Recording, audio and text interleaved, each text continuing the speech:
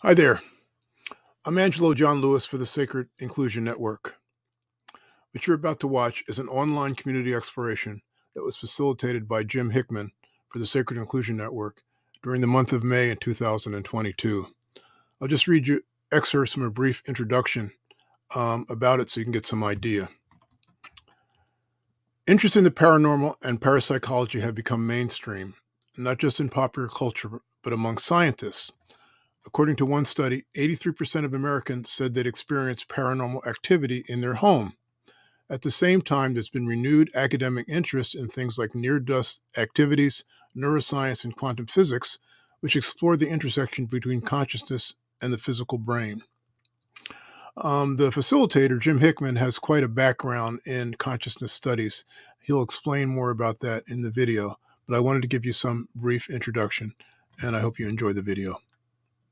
Welcome, everyone. We're the Sacred Inclusion Network. We're a network of folks that consider ourselves spiritual but not religious, and some of us want to change the world in a certain way. And if you haven't joined us before, welcome, welcome, welcome, welcome. And you have also been hijacked into our mailing list, so you'll know about our events that come up once a month. And I want to, without further ado, I want to introduce Jim Hickman, and I know that he's going to tell us a lot more about his background. So I'm just going to give you a couple of highlights about Jim and tell you sort of how this event came about. Very interesting facts, at least for me, about Jim, is that those of you on a certain age know about the Esalen Institute. And you may also know that the founder is Michael Murphy, co-founder. That was Jim's first meditation teacher. Fact number one. Fact number two is that in the 70s and 80s, there is something that was very big called the citizen diplomacy movement, which seems like almost like a memory now, which is like a big kind of interface where they were doing citizen diplomacy because diplomacy wasn't working, and it's not working too well today. But in any event, Jim did a lot of work with the Soviets and the Americans, particularly around what we're calling parapsychology. And also the third thing is that Jim is the co-director and founder of Ubiquity University, which is a very integral credential institution that teaches people about a lot of different subjects, which are 21st century. I think that's enough to say. So I'm delighted to welcome Jim, who's kind of a veteran. He's done, latest thing he did for us was what we call it? Neuroscience and spirituality. Neuroscience and spirituality. Jim, welcome. The floor is yours. Neuroscience and spirituality. Okay. That sounds interesting. I'll have to watch that podcast. Yeah, thank you, Angelo. And I'm glad they're only, we're a small group because it allows us to have a lot of interaction. So please, as we go along, ask questions. I'm going to show some slides that lay out the various areas I'm going to talk about. And there'll be places where we stop the slides and talk about what I've just been discussing. And so I can get a sense of what is most important to all of you that we can go into in greater detail. And the other thing is that I'm glad to send a copy of the slides as a PDF to any of you who want that. So at the end, I'll give you my email address and you can let me know, because there's a lot of text on some of them and I'm not going to read them all, but they are, they define the topic that I'll be addressing during that particular segment of the discussion. And if it's of interest to you, you can take time later to go back to it and look them through. And we have for an hour and a half. Is that right, Angelo? That's right, Jim. So then I want to start with a little bit of, in a sense, philosophical context that's based on science, but the way many cultures view science these days is as a description of what really is, when, as you'll see in my first slide, Niels Bohr, one of the great physicists of the 20th century, describes it differently. You want to put up those slides, Angelo? Yes. You can, you don't have to use the first one, use this. That's way down, that's the end. So this is and related context for this is that we're talking about the interface between our inner worlds and the outer world. And of course, when you think of parapsychology, then immediately what comes to mind for many people is, oh, some psychic individual who can use his or her mind to affect things in the outer world. And what we know from neuroscience is we actually do that all the time, all of us. It's not as dramatic as looking at as levitating an object, but is still functional in the way that our inner world and the outer world interact. And the models of that have emerged throughout history and are somewhat different. And so, as Stephen Hawking points out, and that's why a part of this is going to be about neuroscience, because the brain, mind, heart, gut are all involved in the parapsychological functioning that sort of blends into our internal functioning that one could see as somewhat psychic in a sense. So our brains, we know now, are merely an interpreting system that takes input from the external world and makes a model of it. And each one of us basically carries a different model from everyone else, because our sensing systems bring input that's a little bit different. And it's interesting about memory. I won't get into it in detail in this talk, but one of the things about memory is that we believe that we remember what happens to us. But in fact, what happens is, as it says here, the brain records a variety of electronic signals from the eyes, the ears, the nose, the mouth, etc. And the brain holds it all as electronic impulses, not as some image that we remember. And when we recreate a memory, all of those impulses are brought back together again to create what we believe is our memory. And it rarely, if ever, is the same as what we actually experienced. And so the brain and the internal system has its own way of creating a world, which we tend to rely on. And as Stephen Hawking says, we attribute a degree of absolute truth to that, when in fact, it's a little different from everyone else's. And then science, as Niels Bohr points out, it's not the task of science to find out how nature is. It concerns what we say about nature. So these are important points as we talk about parapsychological phenomena. And go to the next slide. And how the way we have apprehended our external world, translated it into our internal world, creates our beliefs about how that external world actually is put together. And our beliefs then reflect our thoughts and dictate our habits. And there's a way to influence our external world by realigning our unconscious beliefs in the way that we actually want the external world to manifest itself in our lives. Go ahead to the next slide. We'll talk a little bit more about that.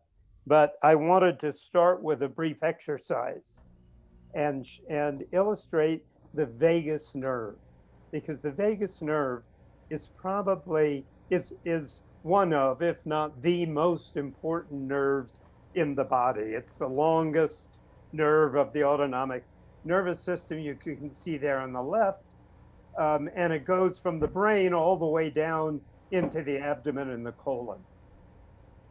And it communicates to all aspects of the autonomic nervous system and interfaces with the parasympathetic control of heart, lungs, and digestive tract. So the way we treat our vagus nerve is really important to the overall functioning of our inner world. So I just wanted to take a minute to introduce a short practice that is a really effective way to just release tension, remove concerns, settle back into the basic structure internally of who we really are, and allow ourselves to act in the world from that internal space. So if we could just, let's close our eyes for a minute. And this is a very simple exercise in which you take, I place my right hand first, just below the neck. And then it's a simple movement, slowly moving down the surface of the body to the abdomen, just below the navel. And then with the left hand, follow that movement. So over a minute or so, you just very slowly are caressing the vagus nerve. And that begins to straighten out any aspect of it that may be a little constricted because of tension or worry or beliefs about what might happen in the future. And it's a way to calmly bring the body into focus, into the current moment. Very much a partner to the body scan mindfulness practice that Angelo introduced in the very beginning. So when you're in a place where you want to connect a little deeper to your inner self, this vagus nerve massage is a really great way to bring your attention into who we are inside. Next slide.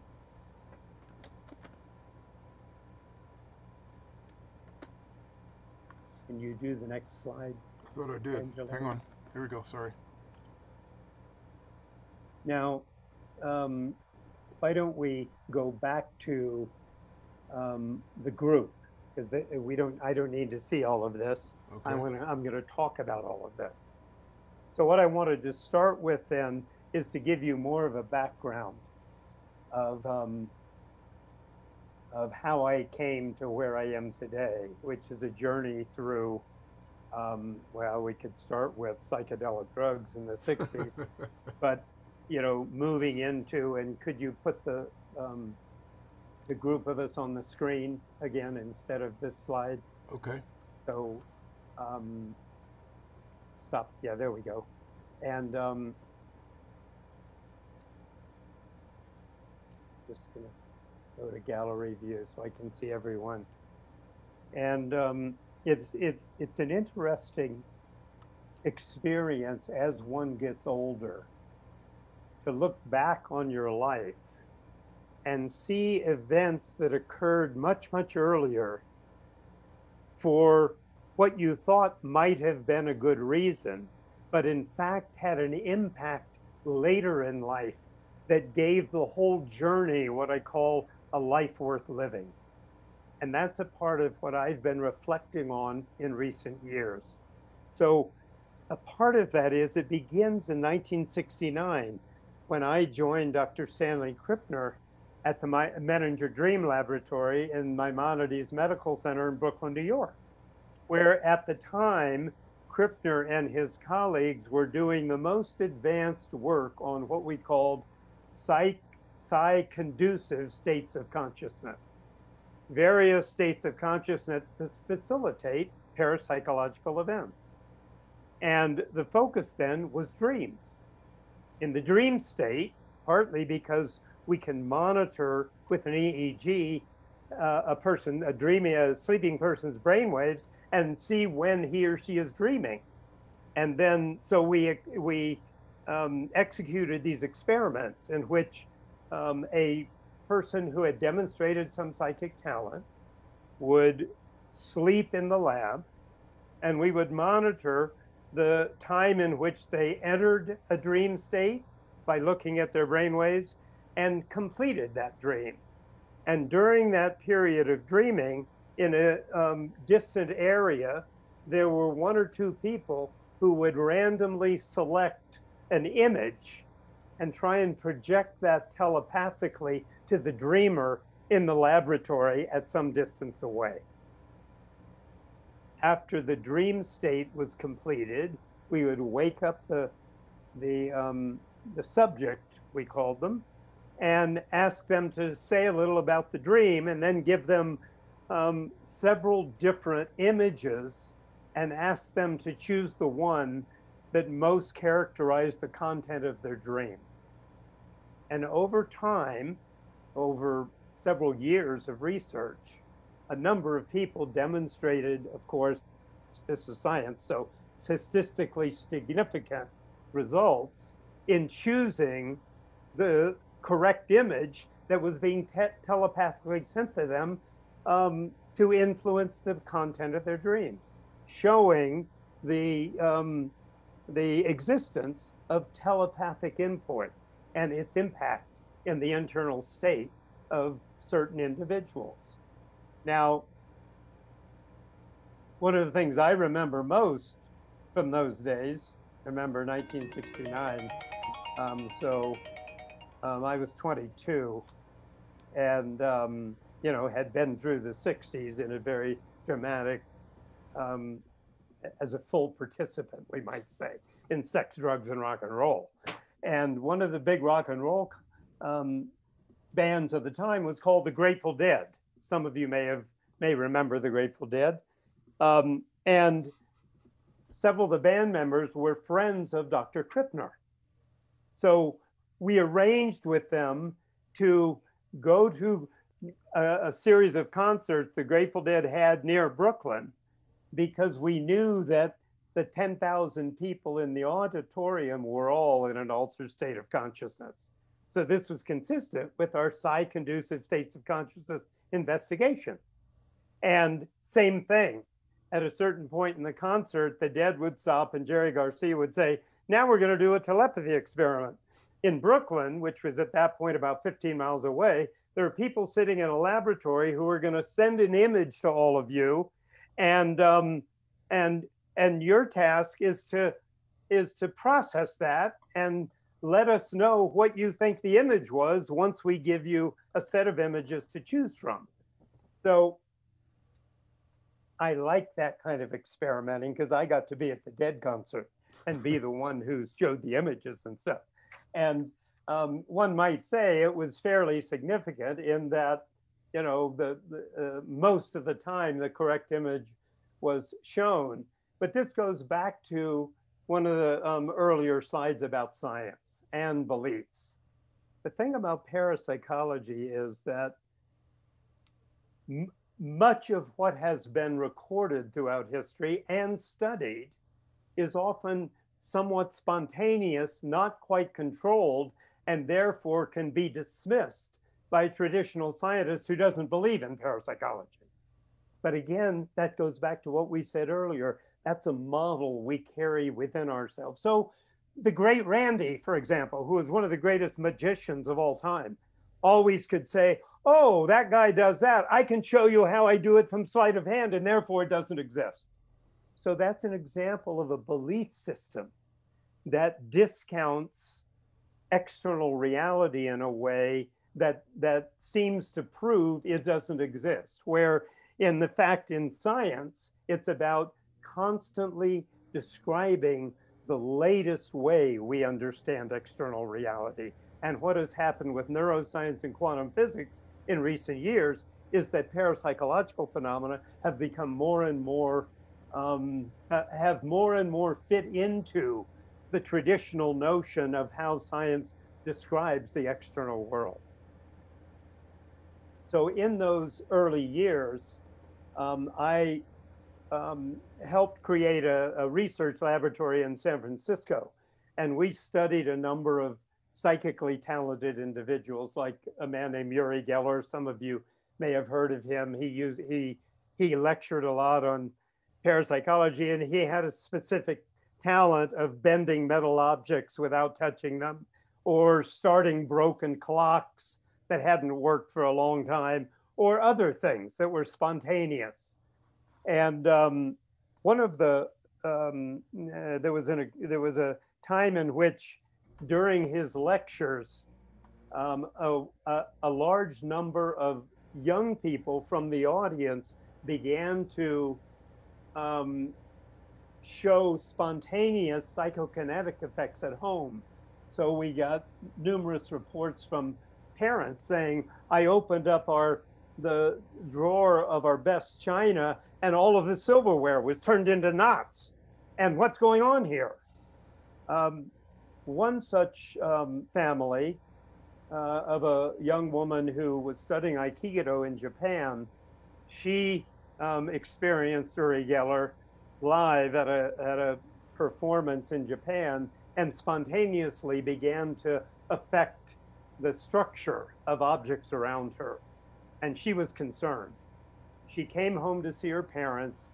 They called me, and I worked with her for 3 weeks to try and manage or understand what was happening. And here's just one example. My mother had given me a watch several years earlier that hadn't run for several years. And I took it apart, and in the mechanisms where it runs, I took tinfoil and tied it around so that you couldn't make it work without intervening in the internal workings of the watch. So I used that with several subjects to see if anyone could start it, and Margie was one of these. So one day, Margie and I took a walk in the Presidio and in the park there on the water in San Francisco. And I put the watch on her left wrist, and I held her hand like this throughout our walk. And she told me that the night before she had read the autobiography of Uri Geller, and he talked about some spontaneous teleportation experiences he had had. And she said, I want to experience that myself. So we walked around for 45 minutes or so. I would occasionally turn her wrist up so I could see the watch was still there and it wasn't working. And that was, again, the best controls I could put on it, because we're not in a laboratory in a Faraday cage. At a certain point, we stopped, and she demonstrated some of her Aikido techniques for me. And then we decided to go home. So I took her arm and noticed that the watch was still there. So everything was fine. And we started walking on the other side of the park, and all of a sudden she stopped. And she said, something's happening. And she turned her arm up. I had her hand like this. She turned her wrist, and the watch was gone. So the next 30 minutes, both of us searched everything she had on her, all the area around her, to make sure that, the best we could, there hadn't been some sleight of hand, which I can't imagine could have happened, because I had her hand locked the whole time. But that was, important to do. We went home then to her parents' house, and her mother said, I'll make you some tea. So we sat at in the living room couch, and her mother walked in with the watch in her hand and said, Does this belong to one of you? I found it in the refrigerator. So these are the sorts of events. This kind of event happened a number of times in the several years I was doing this research. But what's important about it is, one, the intent. Margie had an intent to experience this. And secondly, the challenge of controlling all of the environment in such a way so that a traditional scientist would say, yeah, but you know, you didn't do this, you did, or you did it all correctly, and there's no other explanation. And that happened with several of the other people I worked with. A young man named Matthew Manning, who was a British citizen, and at the age of 11, he started manifesting spontaneous, what we call poltergeist events, and gained some degree of control of it, was researched in Great Britain in several laboratories. They found that they were able to show he had fairly significant psychokinetic abilities. We brought him to the US, and he spent about a month with us, including the laboratory at the University of California, Davis, where they were researching some of this, and then our own research laboratory in San Francisco. And the challenge was that in a completely controlled environment, it was very difficult to manifest the events that happened spontaneously around him. And so I just wanted to, and I wrote about it as a part of my master's thesis, and I just wanted to read. So for example, a couple of things that came during his visit. For example, Dr. John Palmer, who was a professor at UC Davis, who hosted Matthew Manning for a while, there was a cuckoo clock, which had not operated since he'd stopped winding it 2 years before. It was in his living room. One evening, Manning listened to an Uri Geller record, and later, John Palmer noticed that the clock was ticking, apparently without having been wound. It continued ticking until he manually stopped it a few minutes later, and it never started again. Now, these types of spontaneous things happen a number of times that are suggestive, but don't give us complete insight into what was going on. Palmer gave him the key to his house so he could go home while Palmer was still at work. And when Palmer took it off his key ring, it was bent in half. And Uri had to smash it on the floor in order to straighten it out to get into the house again. A young woman who was involved in a radio interview said she was in an expectant mood and wanted something to happen. And when she went home, she noticed in her bedroom a closet door was hanging open that hadn't been opened for several months. And in the middle of her floor was her sewing basket, which she hadn't accessed for several months. And around it lay a number of the contents of the sewing basket. So again, strange event related to her interaction with Uri, but not particularly provable in terms of how it happened. There were a couple of instances with Matthew in which he was being televised in a recording, in a television interview and recorded, and everything seemed fine on the monitor. And after the interview, they played it back, and it played in black and white on a color monitor. And while they were recording it, it was all in color. Everything worked fine. So these sorts of things happened a number of times. And, you know, as some of you may remember, there was a lot of controversy about it because most of these events happened outside of a laboratory. Some things, you know, were well controlled. We did some experiments with Matthew and two other psychically talented individuals we worked with with ryegrass seeds, for example. Put a vial of seeds, put several vials of seeds on a table and gave one to Matthew, for example, and asked him to increase the growth rate of those seeds. He concentrated on it for about 5 minutes. We planted all of them, and the seeds that came out of his vial grew larger and more prolific than any of the rest of them, for example. So that was a part of what those years were for me. And at a certain point, I met with Michael Murphy, who at the time was, very involved with Esalen, and was writing a book called Jacob Adabed, which was a novel about Soviet work in parapsychology interfacing with US work. And because of the subject and my interest in the Soviet Union, we began to collaborate. And that then reviewed for me that in 1972, I first went to the Soviet Union with Stan Krippner to report on some of my psychic research at an international conference there.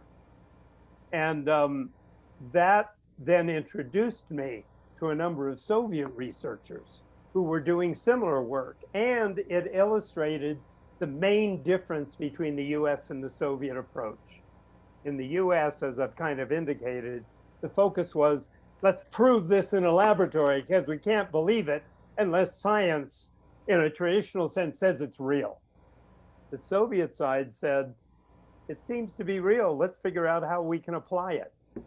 And so they were working on projects that actually would apply what they saw from psychically talented individuals in Russia to the real world. And that was a part of what really interested me. How do we take these experiments and move them, in a sense, into the external world in a way that benefits society? Angelo, can you put up the next slide? And so,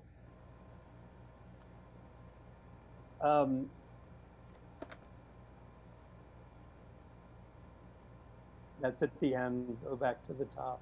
Sorry. But while we're getting the next slide up, let me just take a minute and see about questions and answers, okay? Keep going up to the top. Yeah, there you go. Okay, then go down 4 slides. And then the next slide is Q&A, okay? So let's just put the slides away for a minute and let's talk about it, okay? What I've described so far and where we're going. Responses from people, questions, comments. And you're all on mute, so take yourself off mute if you know how to do that. Well, and a related comment is at the bottom of your screen, you'll see a little icon under which it says chat. So if you press that, then you can write a question or a comment in the chat that we can see as we go along. And they're like Ken is saying what a long straight trip it's been. And I appreciate Bill's comment about, we just have to keep moving forward in life. And as these unusual events seem to impact us in some way, remember that our internal processing system is trying to fit them into a model of reality that makes sense. You can go on to the next slide. We know from looking at the history of the brain, neuroscience more recently, but the brain 200,000 years ago, that we are driven by a need for certainty. Let's go to the next slide. Yeah. We're driven by a need for certainty. And this is one of the challenges.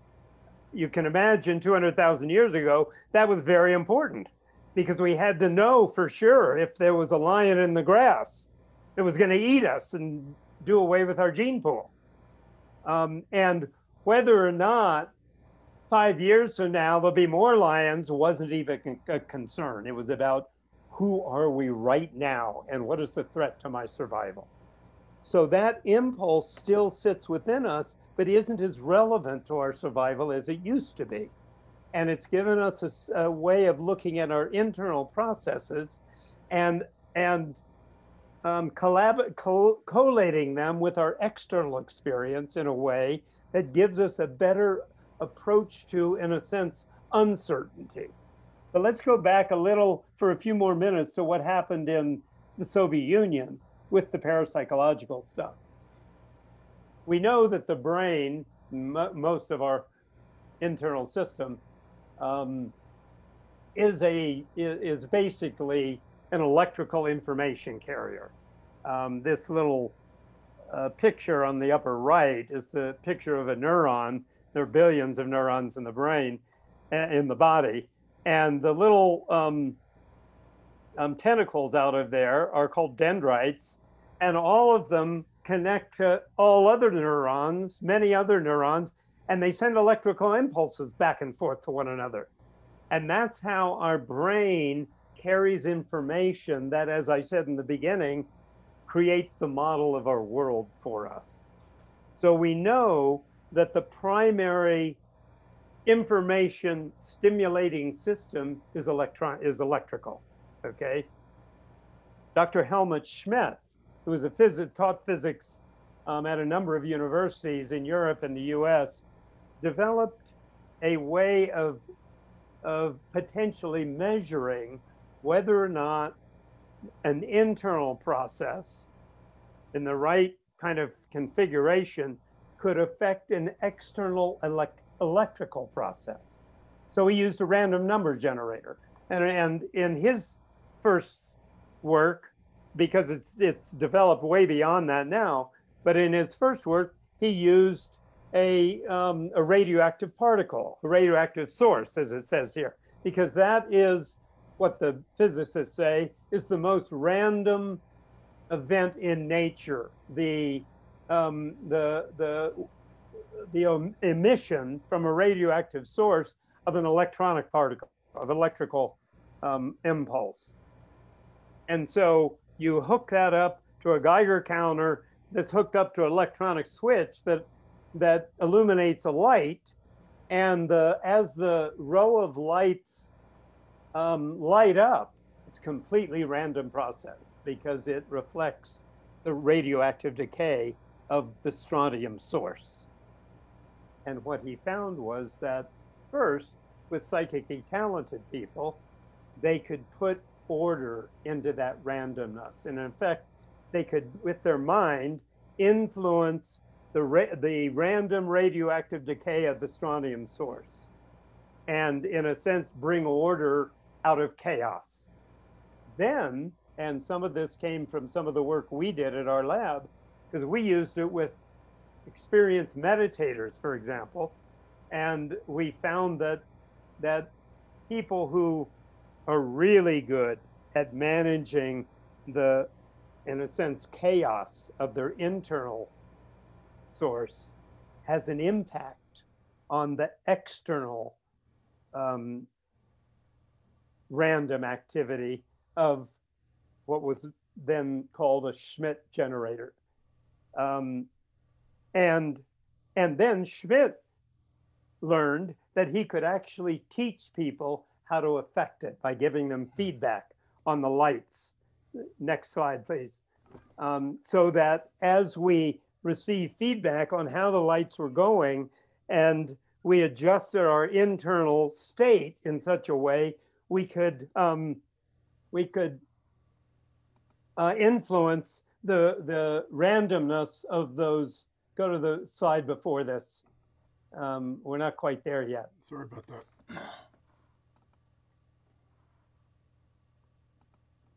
Back further, back further.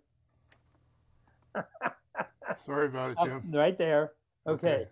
So the Soviets, going back to what we learned about their interests, which was, how do we apply this?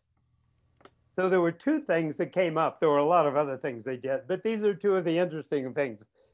They figured, oh, if the brain is an electrical mechanism and we can train people to affect the electronic emission of a radioactive source, then maybe those people can affect the brain functioning of a person because it's an electrical process in the brain. So there were two different activities they undertook. There were many other things they did that I don't know all about. But one was, you may remember that that in international chess, the Soviet chess master was usually the best in the world. And so at big matches, they would place a couple of psychics in the audience and have the psychics concentrate on the brain of the opposition. Now, they were sophisticated enough to understand that we're not talking about a Manchurian candidate here. We're not trying to make him make the wrong move. What we're trying to do is just in some way dither a little bit with electronic signaling inside the brain such that they can't quite concentrate as well as they could without that. And then they may make the wrong move. Whether or not that, was important in the winning streak the Soviet chess masters had, nobody knows. But it's an example of what they were doing. And the other thing, which was interesting, is, as it says here, they created a model of the president's office in the White House, the US president's office in the White House. And they had several psychics rotating every 4 or 5 hours, 24 hours a day, concentrating on the US president's brain function. Wow. And again, not to try and make him make a decision in favor of the Soviets, but make him less capable of concentrating and thinking clearly so that he might do something they could exploit in some way. So it's an interesting, example of how they applied what from their point of view was actually, there to be done from the inner world. Next slide. And so a part of what then has emerged as we combine this with neuroscience, because we know now from neuroscience that each one of us has the capacity within ourselves to restructure our brains through the right attention and intention. Because our brain, as they say, is a neuroplastic object. It is malleable over time. So with the right application of a mental image, process, verbal commands, etc., one can change one's brain in a way that has a different impact on your actions in the external world that are consistent with who you want to become rather than who you were yesterday. So the governments took advantage of this. And the Defense Intelligence Agency, looking at what the Soviets were doing, said that, they've really begun to apply these talents to the potential manipulation of people's behavior. And so we really have to monitor this in a significant way. And as it says down toward the second to the last sentence, the DIA concluded that Czech and Soviet, what they called psychotronic weapons, would pose a severe threat to military embassy and security functions. Therefore, next slide, it was one of the main supports for spending a lot of money researching psychic phenomena within the US intelligence community. So over a 40-year period, 50s to the 90s, the military and intelligence communities investigated psychic phenomena and used it in a number of especially remote viewing, in a number of, as it says here, clandestine missions to try and access secret information at a distance. And as it says in the end there, $4 million they committed in 2014, and that has expanded way beyond that now. Next slide. Because where it is now going is that the brain is and will be the battlefield of the future. And this is where it has been taken into the weaponization. Neuroscience research has all of these positive applications for people who, you know, have some challenges mentally, et cetera, and has the positive side of helping us restructure the way we are in the world to create a better life. But at the same time, it offers a significant opportunity for national security applications. And as it says in foreign policy, the same brain scanning machines meant to diagnose Alzheimer's could potentially read someone's private thoughts.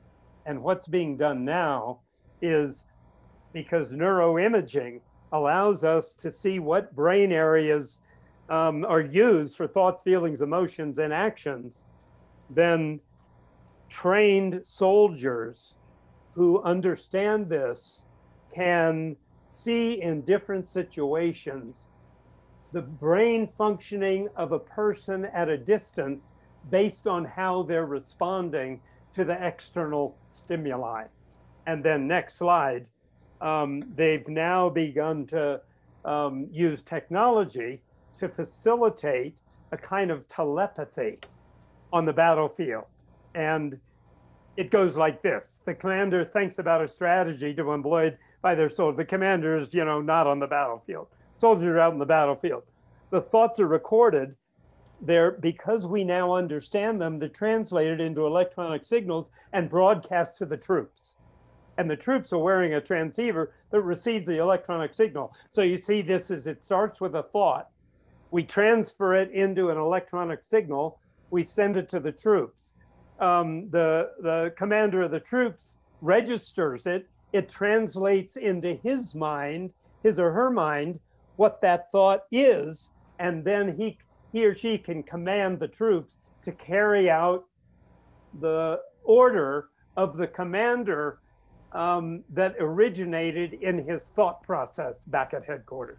And this is now being developed significantly and employed on the battlefields. Next slide. So this is the other side of parapsychology and you, in a sense. On the one hand, it relates to our inner world, and now we're using that inner world to take it into the outer world with the help of technology and influence the minds of not only our own troops, but enemy troops as well. So I'll stop here again and see if we have any questions, comments, thoughts about it. Jim, I have a general question. You know, you were involved with a lot of these experiments back in the 70s, and you know, there's always the naysayers, like people like the amazing Randy and people like that. And there are people that just refuse to accept that psychic ability even exists. So I guess the general question is, what do you think the block is on the part of these, I guess I'll call them materialists, to admit that there are possibilities that they don't see? It's obvious. Well, I think, you know, in the first two slides, I was pointing to that. First of all, our belief systems are what dictate how we interact in the world. And our belief systems are, in a sense, the borderline of how and what we can understand in the external world. So as I tried to explain with the Soviets, their approach was, hey, we don't need science to explain this because we don't think science can, but we know it works, so let's use it. Versus the Randy approach that says, there's nothing in science that proves this, so therefore it doesn't exist. And that's a belief system. It's an approach to science that is both naive and culturally dictated in a sense. That's why in the beginning, I quoted Niels Bohr, who said, people think physics is meant to describe nature. It isn't. It's meant to describe what we know about what's going on out there. It is not the limit. And so we now have quantum physics that shows us that at a certain level, fundamental level of existence of the physical world, what we call the quantum world, the physical world as we know it does not exist. And that's what quantum physics tells us. It is a collection of quantum particles in which probabilities exist. And in many people's interpretations, all probabilities exist. And not until a mental process that involves selecting, choosing, focusing on one outcome does that, in a sense, the probability wave collapse into this physical world. And so a part of what I was going to describe in the work I did with Mike Murphy, where we studied extraordinary capabilities throughout history. You have in Patanjali's Yoga Sutras, for example, you have a list of the siddhis, or the powers that purportedly arise out of the dedicated practice of meditation and yoga. And one of those was called the Animan Siddhi. And in the traditional interpretation of that, or translation of that, it was about reducing the body to the size of the atom. But in a more current presentation or interpretation, it was about focusing the mind in such a way that it can perceive the fundamental source of where we all come from. And that's what we get into with quantum physics. And as you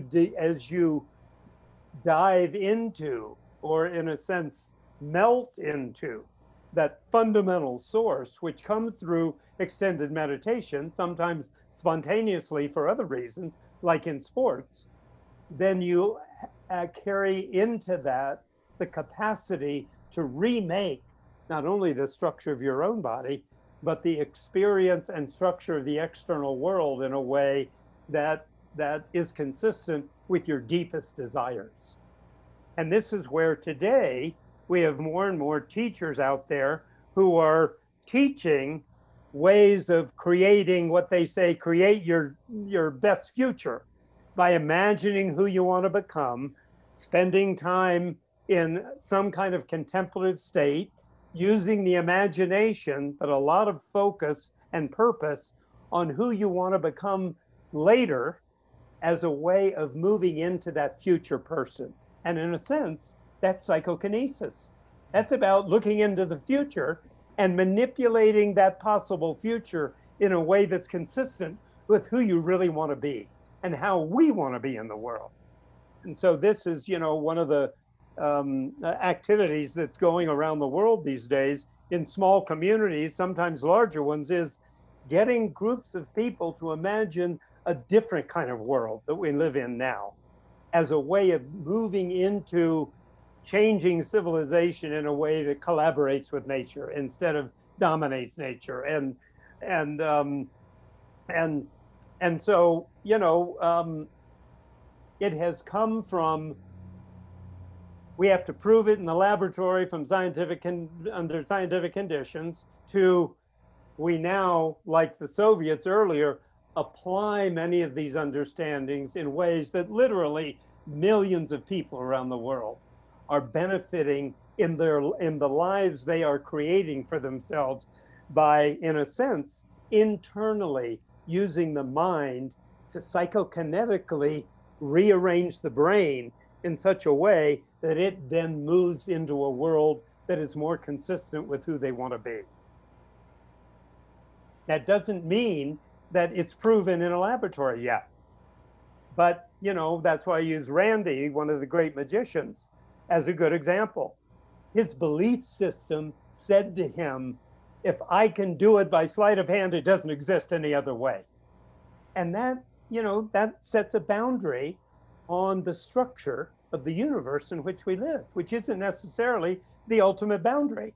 And that's why, a friend of mine and I were talking about it the other day, that, as you know, Angelo, if we look at our lives,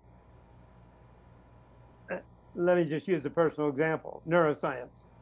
The first course I ever took in physiology told me, when I was maybe a freshman in college, I was told that by the time you're 25, your brain is set. It can never change the rest of your life.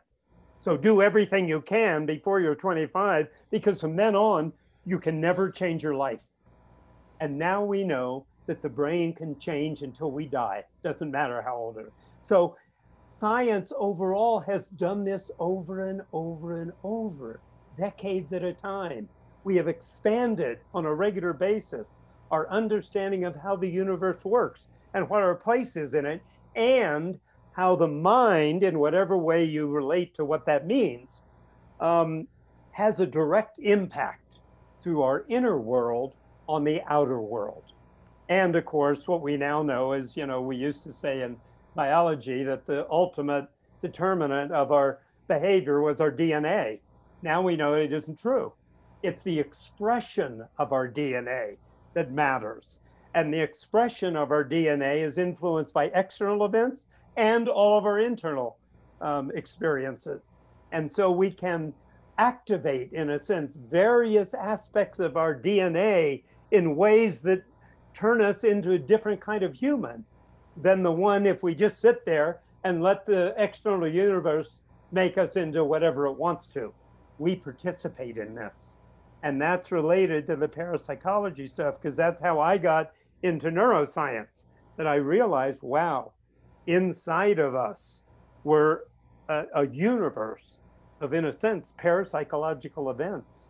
We have some non-physical aspect of ourselves that is influencing our brain, heart, gut system, and through proper attention and intention can remake our brain in such a way that it remakes our mind and then changes the way we act in the world. Does that help? Does that answer it all? Yes, good. I mean, it could also be called a bunch of hocus pocus, but again, it goes back to what's your belief system. If it's big enough, you can begin to incorporate a lot of different perspectives. One other personal example, I told you the story of Margie and the teleported dematerialization, whatever it was, of that watch, and trying to understand it. I appealed to a good friend of mine who was a master hypnotist, and he said he could hypnotize me and regress me back to that moment and freeze it in time so I would actually experience what happened, which is what he did. And my experience of it, I wanted to read it to you because I wrote about it more accurately. Through hypnosis, I was able to witness the disappearance of the watch. It was there one instant and gone the next. Immediately after, I sensed a pulsing energy, primarily darkness, within thin bands of white throughout. There was a kind of intelligence devoid of personality that permeated the space around me. A deep fear arose within me from this apparent contact with something far greater than myself. I cried. I had a smile on my face and I cried intensely. I was crying from the joy of touching the center of my being. So how do you take that into a Faraday cage and measure it? If this is an element involved in some of the parapsychological phenomena, then it's going to be very, very difficult to get it to register on a monitor and write a formula about it. And the other thing that happened as a result of that was that over the next several days, as I talked to people, I had this experience of that light and energy, in a sense, coming from a UFO. So I have this belief that I might have had contact with a UFO. And at a recent conference where Angelo participated about UFOs and other unexplained events, as he was telling me about it, I realized that that's a good example of how my perception dictates what I end up believing about my experience. So I could say I had a UFO experience. Doesn't mean there was some object up there coming down and beaming on me. But it might be the same for many people who have a UFO experience, that it's the only way we can explain certain kinds of events. It's not the same as being kidnapped and your liver cut out and all that stuff. That's a different kind of UFO experience. But for me, it illustrates how deeply our perceptual capacities inside of ourselves have an impact on what ultimately believe what happens outside of ourselves. So you have a question from Ken, Jim. Hi, Jim. Thank you for everything you've shared so far. Am I coming through? Yes. Okay. So He, basically, him. I was going to ask, when we end this session, where should we go next? How can we get some hands-on, direct, applicable methods, tools, teachings that we can start to, work on this with whatever our particular concerns are? And Jim direct us toward methods or teachings, of course, that can get us started and working in a plan like that. Well, there are a lot of different, as I mentioned, there are a lot of different teachers out there who are presenting ways of becoming what I call more fully human that touch on all of the things we've been talking about. There are also slideshows like the one you've been watching that I have used, because I teach a course in applied neuroscience at Ubiquity University. I've been teaching it for several years. And so I have 7 or 8 different PowerPoint presentations on all the various aspects of neuroscience and what we just talked about. I'm glad to send a bunch of those to you to at least give you more background. And in most cases, it includes references, so you can go look at it somewhere else. I am actually working on a little book, something different than this, but it relates to the neuroscience side, that it will include a list of the teachers I'm familiar with, whose teachings I'm familiar with, who teach, how to create a better life for yourself, make more money, or be happier, or have more success in your relationships, those sorts of things. And how much time do we have? 20 minutes. Okay. And so, as I said, I'll put my email in the chat so everyone can see it. You just write to me and I'll send you some stuff. The other thing is, the rest of the slides are going to touch on some of the answers to your question. So, but let's see. So I'll get back to it, Ken. There's more to tell you, but let's see if there's any other questions before I finish the slideshow.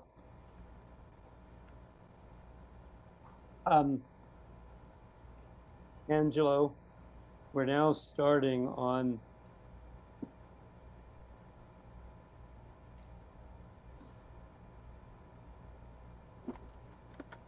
slide 14. It's a picture of a neuron. Keep going. Yeah, the one before that. I think that's 13. I think that's 15. Okay. Before that is neuroplasticity, and before that is an image. Yeah, there we go. Okay, so let me just go through it a little bit more. I described it a little bit, but this is, a neuron, which we talked about. But I include this because, again, our imagination is one of the most important faculties we have to restructure how we want to be in this world. And a part of what that does is affect our brain specifically, and having an image of where that effect goes is important. And that's the neuron. The neuron then, through its dendrites, as you can see here in the image, communicates with other dendrites. And what happens is, when you focus on an idea, you build neuronal networks around that idea.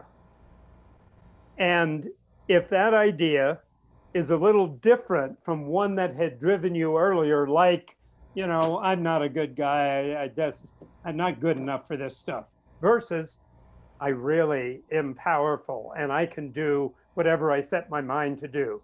These are opposite thoughts that are registered in the brain. And the more you focus on the one you want, the more it develops neuronal networks that hold that idea. And the opposite idea that is no longer given such attention begins to tear apart its neural network and no longer exist. And so this is a really crucial part of how we restructure our brain. And I include the little image in the lower right because a part of what happens is when the neuron attaches, in a sense, itself to another neuron through its dendrites, there's what's called a synapse. It doesn't actually physically touch it. There's a small area, a small distance in between the dendrite and the next neuron. And what we say is there are neurotransmitter molecules or chemicals that go from one to the other across the synapse in order to carry the information or the idea or the image that you're presenting. I include this because a physicist friend at UC Berkeley, who is also a neuroscientist, says that there is significant evidence from a physical point of view that the size of the receptor is smaller than the size of the neurotransmitter molecule. And a traditional explanation of the physical world, therefore, that molecule cannot be received by the receptor. And what he says is that is a quantum event. It happens in our brain at all times. Only quantum events can experience this kind of situation where a larger particle than the size of its receptor can actually merge together through the function of quantum particles. So if that's true, and there are increasing numbers of physicists who are looking at this as a real possibility, then what we're dealing with in our brain is a constant quantum process. We're talking about billions of connections around our brain and billions of quantum processes occurring. That we go back to in the fundamental structure of the quantum world holds all probabilities. So as you imagine a probability for yourself in the future that is a little different from who you are today. Remember, if you do the same thing today that you did yesterday, you'll be the same person tomorrow. If you do it a little differently today, then tomorrow you become a little different person. And so day by day, we can grow into becoming what I call more fully human, because in our brains, this kind of process is going on. Next slide, please. And this is neuroplasticity. I mentioned it earlier, and it basically says that directed mental activity, what I call a conscious, consistent, and intentional repetition of carefully chosen thoughts and actions, explicitly build new neural pathways. And William James said attention, the right kind of attention and intention, allows us moment to moment to choose and sculpt how our ever-changing minds will work to choose who we will be in the next moment in a very real sense. We're in control of this. And most of us, myself included, for most of my life, and still, for today and tomorrow, that intention comes from unconscious beliefs.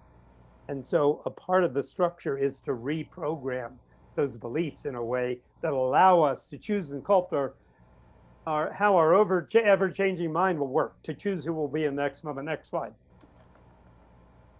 And the way to put this is mind changes the brain in lasting ways. It's self-directed neuroplasticity.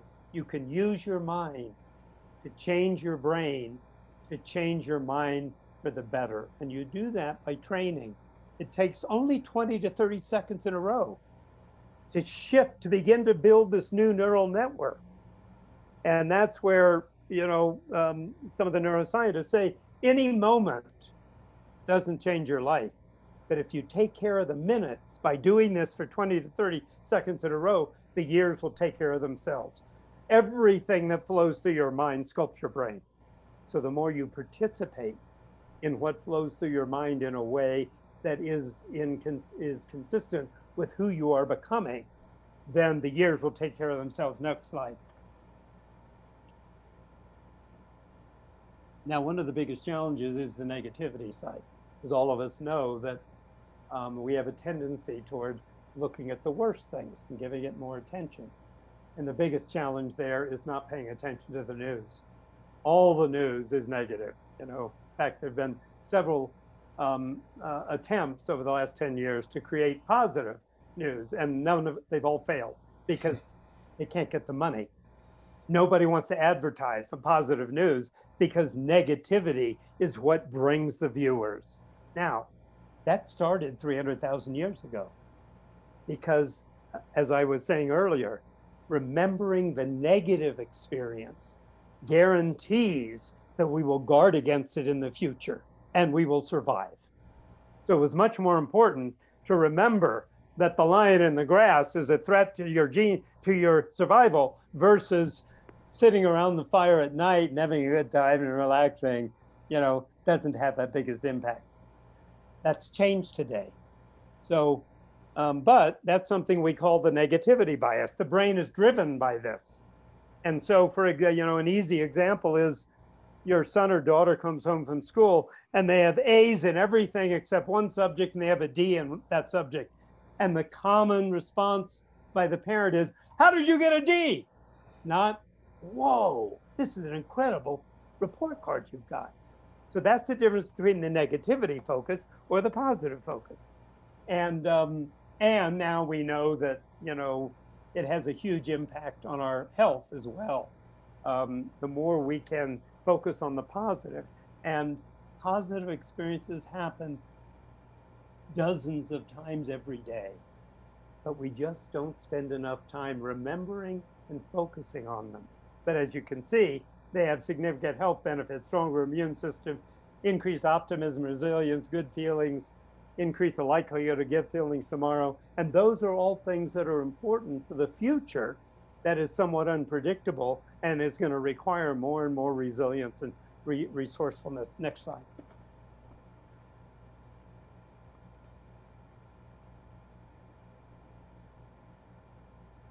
Yeah, so self-directed, train your brain. And again, it goes back to we're in charge.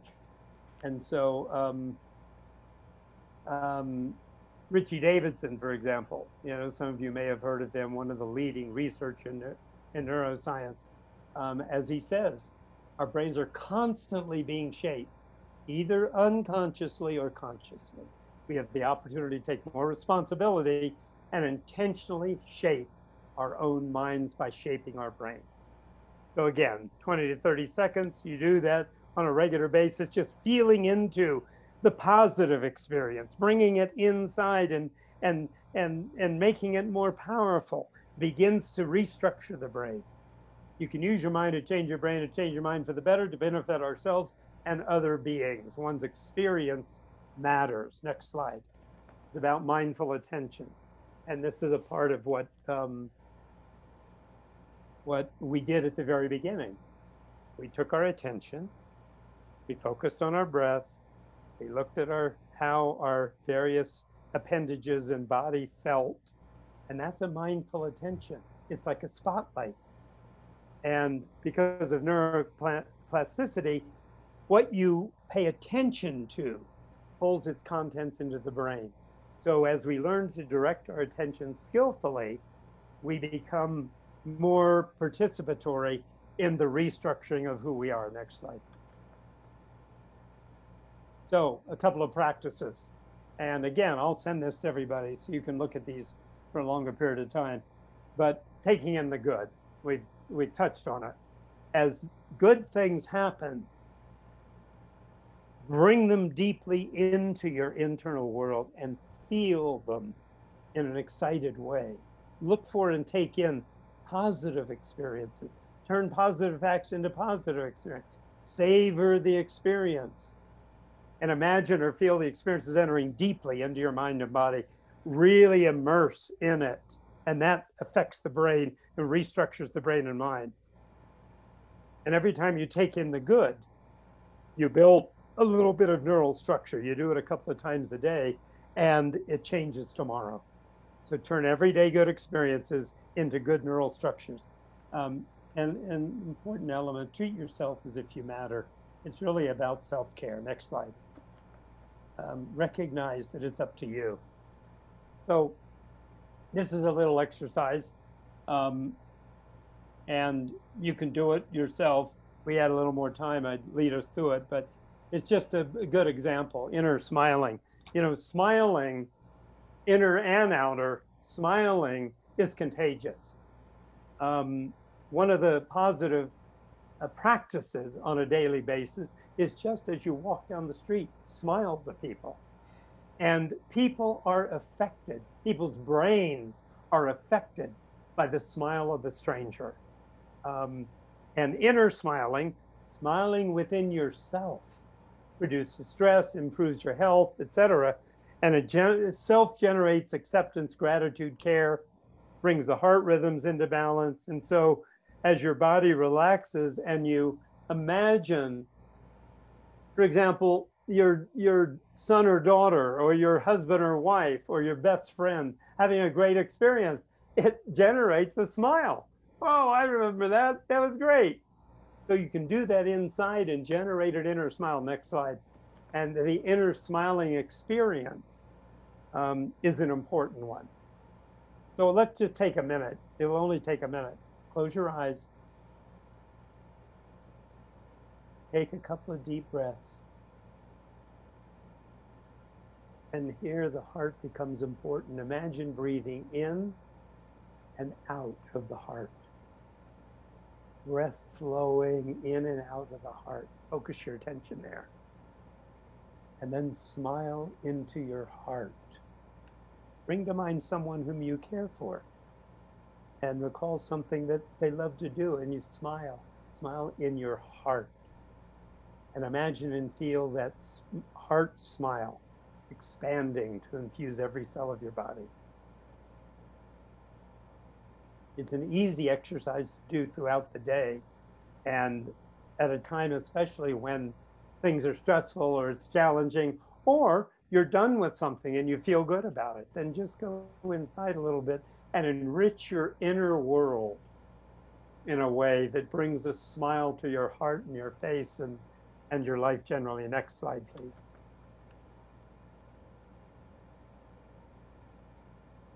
So probably all of you have heard about now gratitude, and I'm not going to spend a lot of time with it because most of us know that there's, you know, enormous research now on the positive impact of gratitude. And so here are just a couple of examples. It makes us happier, makes people like us, strengthens our emotions, boosts our careers, makes us healthier. And here's a little reference. And Jeff Walker says, if gratitude were a drug, it would be the most popular drug in the world. Next slide. Because of what it does for us. All of these various aspects of our personality, emotional world, health, career, social life are affected positively by gratitude. These are the benefits of gratitude. Another reference you can look at later. Next slide. And it's a simple process. You know, the attitude of gratitude, as they say. It's a simple process. It only takes a couple of minutes. And those couple of minutes done day by day can change your life. So writing is important because the act of writing has a different impact on the brain than typing, for example. And I'll give a couple examples in a minute. So a gratitude journal. Like I have my journal here, and I write in the morning, and sometimes it doesn't happen till the night. And it usually includes 5 or 6 things of, you know, gratitude. I have a balcony outside of my bedroom, and I'm on the 3rd floor, and so I can see the whole horizon. And in the morning, the sun comes up, and I can sit on the balcony with the sun coming up, and it inspires me to. I'm grateful for the sun, the light, and the warmth. Thank you, brother sun. I'm grateful for the air I'm breathing now. I'm grateful for this chair. I can just relax. I'm grateful for this balcony that holds me here. You know, anything that is in this moment, like 348, you have an incredible chair you're sitting in. And that's something to be great, simple things. I'm grateful that I could talk to you today. I'm grateful that your husband or boyfriend or whomever in the yellow shirt behind you is getting a cup of coffee for himself or for you. It's simple, only takes a couple of minutes. You can write them down, that helps. And then, something a little more extreme, when you wake up, say thank you out loud for 10 things in your life. That's a little harder for me because my wife sleeps longer than I do. If I start yelling these things, it's not the positive effect of gratitude on relationship that everybody says it. So you have to choose the things. But the last one was one of the things I really like, which is just throughout the day, think of someone you like and just send them an email. I'm really grateful for your friendship, or thank you very much for, talking to me the other night when I was a little bit depressed, or just simple things like that. And that expression of gratitude has a huge impact on our internal world. And as Epictetus says, he is a wise person. He said, man, that's no longer appropriate. Who does not grieve for the things he has not, but rejoices for those which he has. Next slide. Important practice. Most of you probably know it. And as I said, writing is important. When we write, a unique neural circuit is activated. And what they now say in the very bottom here, the last paragraph, they've studied this in both the laboratory and in classrooms. Students learn better when they take notes by hand and when they type them on a keyboard. And some of you may know that in the US, I don't know about Europe, but I suppose it may be similar, a number of lecturers in universities are now outlawing the use of electronic note-taking in their lecture classes, because they find that the students who take notes by hand get better grades. They do better on a test than the others. Next slide.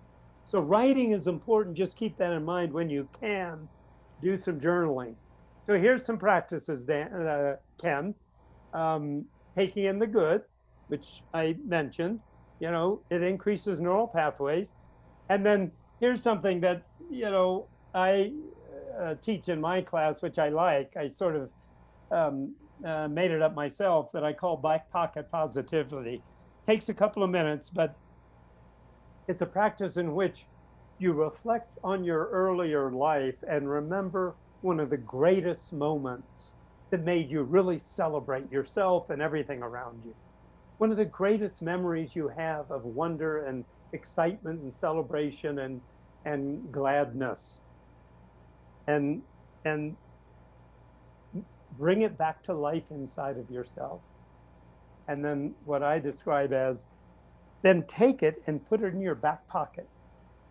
So when you're out in the world and something's really challenging, you can take one of these back pocket positivity moments and renew it and change the way you're viewing your external world. And that changes your experience. And then, of course, smiling, daily gratitude, and all of these are important for installing new neural traits. Go on, Angela, next slide. So you can read this a little later, but it's something that I like. It's an exercise in perspective. And I think about it now and then. I was walking the dog the other day and I stopped and I was being grateful for Mother Earth showing me how incredible life springs forth out of a plowed field. And I remembered that, I think I'm just walking along. But in fact, we're currently traveling at 850 kilometers per second through space. When was the last time any of us thought about this? We just traveled thousands of miles in the time it took to read the previous sentence. We're sitting on a planet that's spinning on its own axis, it zooms around the solar system, and the solar system is zooming around again. And when we walk down the sidewalk, we think like, oh, everything's standing still and I'm just walking along. In reality, there's no fixed spot on the surface of the planet. And then the solar system isn't stationary. The sun and all the planets are spinning around the center of the Milky Way, blah, blah, blah. It's hard to really comprehend the fact that planet Earth is zooming around a massive solar system that's zooming around an ever more massive galaxy that's hurtling through an unfathomably large universe, and we wonder if parapsychology is real. I mean, you know, this is an example of expanding our possibilities a bit and becoming cognizant of what the universe actually is and what it holds and who we are inside of ourselves that can express something dramatically different than what everyone has expressed in the past. Next slide. And I just wanted to, you know, little thing from Albert Einstein, you can read it later. And it's just about the same thing. Our task is to free ourselves from the prison by widening our circle of compassion to embrace all living creatures and the whole of nature and its beauty. And that is a crucial element of where we're going to get to where we need to go to change the way civilization is in relationship to Mother Nature and planet Earth, and humans and the rest of life collaborate instead of compete. Okay, that's mine. Any other questions? Quick. Oh no, we're over by 2 minutes. Quick, quick, quick. Okay, questions and comments. What do you want to do with all this? What can I do to help you all? I'd like to make a comment, just that, yeah, it's such a great presentation. I mean, just so informative, so comprehensive, and so useful, the useful part, you know, so the way you brought it together, I mean, talk about feeling gratitude. Wow, great stuff, great, inspirational. Thank you. Thank you, I appreciate that. And, I'll be sending out the slides that Jim did with his permission, along with his email address. And Jim has so much to offer. I would encourage you to, you know, to correspond with him. He'll give you resources and, you know, help you in any way he can. And Angelo, if you want, I can do it, but you can do it. Either way. Turn it into a PDF, not Okay. a slideshow. And then it's a document they can. And then, Bill, I just wanted to make one other comment in response to what you said, because one of the things that is hardest for us to practice is appreciation when someone gives us a compliment, you know, and I still have the knee-jerk response, oh, great, thanks, versus, whoa, that really feels good. Take in the positive, you know, thank you very much for saying that. And so I also want us to remember the saying of it to others, you know, to express appreciation to others for the small things or the large things they bring into our lives, and then learn how to feel the appreciation for that when someone else gives it to us. It's both places, and it enriches our inner world, which is the determining factor of what we experience in our outer world, regardless of what all the politicians say. So what else? Marianne Avery, what do you think? Is that okay for you? I had a comment. If I could get in with a comment on a couple of things that you touched on. One, in terms of like, I would say like group consciousness of like being around multiple people working for the same outcome, or at least vying for the same outcome. How that shows up in different ways. And like a way I linked it more recently was in sporting events. You had 30,000 people and X amount want one thing to happen, and X amount want the other thing to happen. And it's like playing out in real time. So I thought that was interesting, the way we can all connect here and it manifests in some sort of outcome. And then also I thought it was interesting at the end when you talked about the just being grateful just for realizing we're on a moving rock right now. It's like really crazy to think about. And even in terms of how we got here and came from like literally being children, learning how to stabilize ourselves on this moving rock to, you know, coming along and learning and understanding and things like that. I think that was very interesting. Well, two quick comments back to you, Joe. One on your first point. There are two things that they're relevant. As you may know, there was once a significant movement in transcendental meditation. The Maharishi came from India, and he taught, you know, hundreds, dozens of thousands of people TM. And they talked about, you know, some of the cities, some people supposedly levitated and that kind of stuff. And that may or may not have been true. What was done in a good research study by a scientist who was a TM practitioner is they took a certain period of time in which a group of meditators in a specific community spent a certain amount of time every day practicing TM. And they found over time that the incidence of violent crime went down during that period. And so it's suggestive. It's not, it's suggestive. It's what you were saying. And then what it translates into for me in the modern stuff, some of these teachers, is one of the main things people teach is find the community of like-minded people. The more you spend time with people who tell you, no, you can't do that. That was a terrible thing. Then the more challenging it is to stay in the other side of what your brain can do. So you're absolutely right. Finding your community and getting support for, and one of the things I've been taught that I have to be careful about is that I have this grand image of myself in a year and a half and I have all blah, blah, blah. And one of the things they say is, don't tell anybody who doesn't agree with us, because they'll say, that's stupid. You can never do that. And then so, I wait till I'm on a Zoom call with 7 or 8 other people who are also doing the same practice. And then we all tell each other, but other than that, I don't talk about it anymore. I told my 16-year-old son about part of it recently, and he said, a really great image, Dad. Once you accomplish it, let me know and I'll believe you.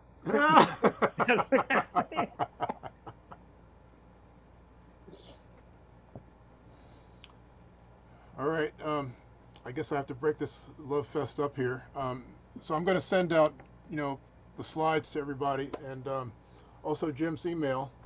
And I also want to let you know we have a private Sacred Inclusion Network community, and I'll send out the email for that, and hopefully you'll join us. And Jim, I don't know what to say. This is like if you fantastic. email me, remind me that we met on this conversation, so I'll, remember who you all are. And in the meantime, I'm gonna, just to create this one, I went through a number of my past courses and pulled out pieces because I'd never done this whole thing before. And so I'll pull together some of those earlier ones as well to give you more data that you can either use or not use. It's up to you. Okay. All right. Thank you, everybody. Thanks a lot. Thank Jim, you, everybody. Thank you so much. Have a That's good great. life. Have a good tomorrow. See you later. All right. Thank you.